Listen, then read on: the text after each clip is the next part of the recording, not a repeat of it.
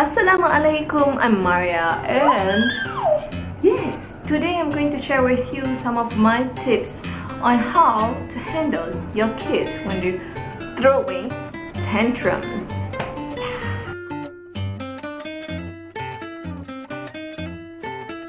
I mean, this is only my experience with my children. Hey sayang, I never tried this to any other children because, like, why should I? So first things first, you have, I don't know how your kids play tantrums look like, but there are so many types, okay? My kids alone pun dah berapa jenis tantrum I dah nampak.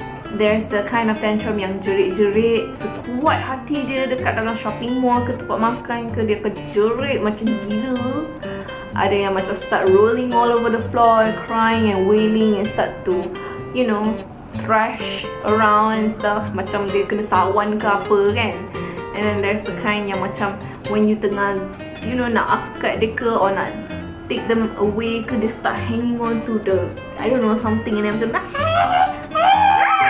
and then there's the kind yang macam dari tempat tu sampai ke rumah akan nangis non-stop tu.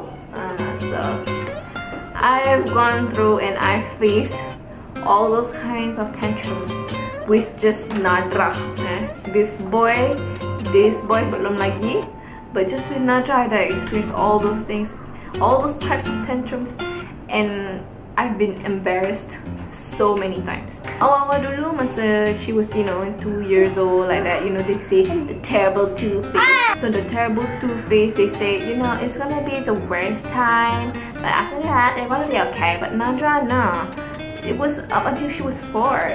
And I think only recently this year that she starts to really macam chill. The terrible 2 is because that year, I mean that time, thank you sayang, that is the time that they actually start to, especially girls kot, you know, girls, we like to feel a lot of things. It's not that we like, it's fitrah perempuan that we feel a lot of things at one time. So I think that's the same for children, you know, especially girls. I think macam boys, I'm not so sure yet because my boy is still okay lah. Macam bila dia nak throw tantrum tu, it's not so hard to understand why. Yeah, I don't know.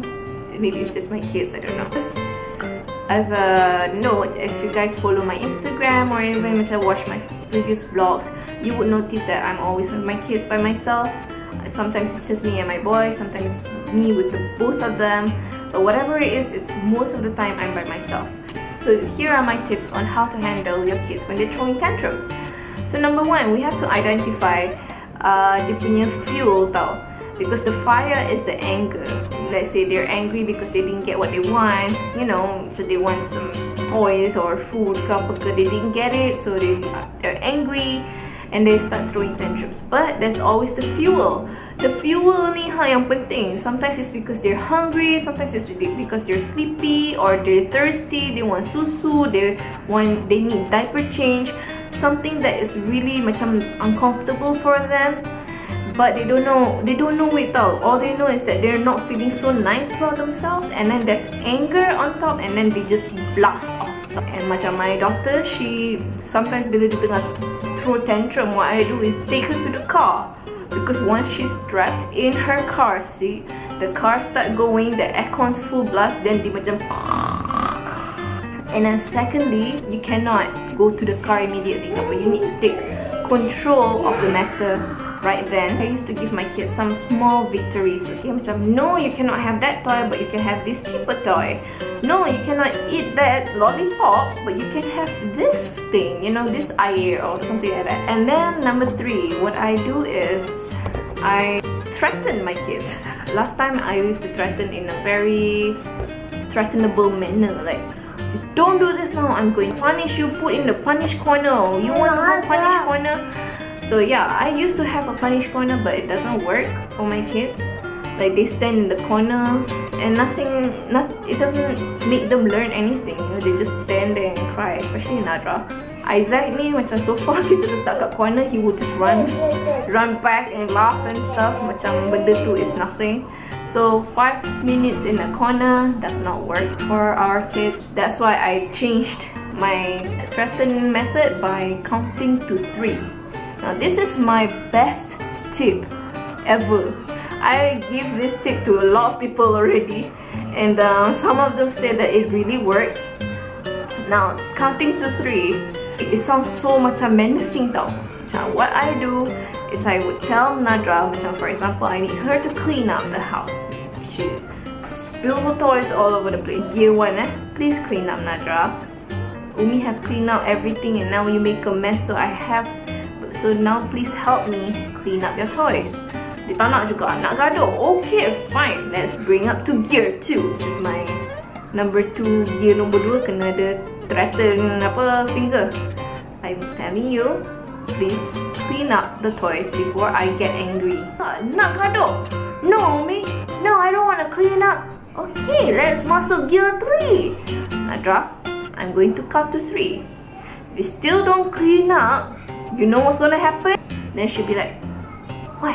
What's gonna happen? You want to see what's gonna happen when I count to 3? What? What, Umi? What? What's gonna happen? 1, 2. Umi, what are you gonna do at number 3? Umi, what are you gonna do at number 3? I'm gonna do something that's gonna hurt you so bad. You're gonna cry so much, but nobody's gonna care. You want that? You want that? Okay, fine. I clean up my toys. I tell you, when I count to 3, usually at number 2 dia dah macam gelabah dah. What's gonna happen at number 3?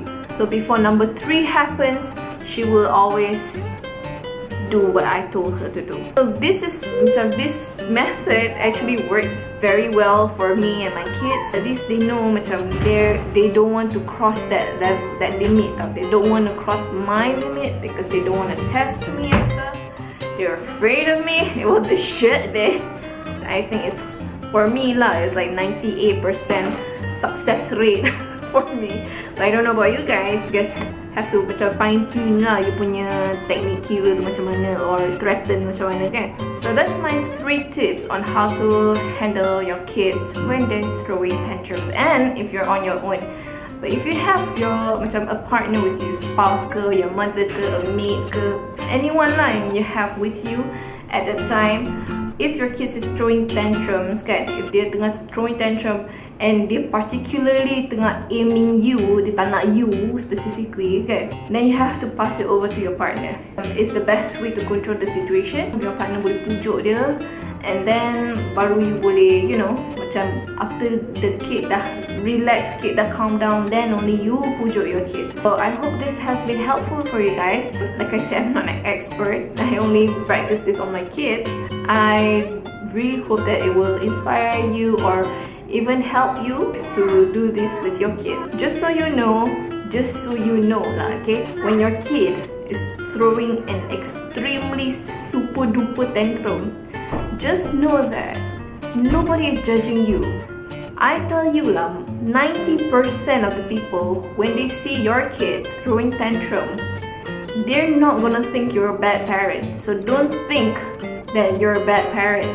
Even I, bila nampak orang anak dia tengah snow angel on the floor, you know, just doing crazy things all over the place, I don't judge them at all. Instead, what I feel is I want to empower the mother or even encourage the parent to stay strong, you know. There are a couple of times when I caught macam a parent punya eyes and I would be macam, kids, you know, and like seriously, don't feel like people are judging you on the way that you treat your children. You can do this, don't worry. I've seen so many macam single parents out there. I mean, I don't know if they're single parents or maybe they're like me, macam seorang-seorang keluar dengan anak, and they're doing just fine. So you can do it too. Okay, don't ever think that because anak I macam ni, I tak boleh keluar. I mean, that was me, okay? And I really don't encourage you to feel that way for your kids, because don't put the blame on the kids. No, it's not the kids' fault for being that way, but we supposed to be able to control the situation because we're the grown-ups, right? So do your best, just be patient, stay strong, and find the technique that suits you and your children. Okay, I hope this will help you lah, insyaAllah. So that's all from me. Assalamualaikum. Kalau tak jawab dosa, kalau jawab sayang.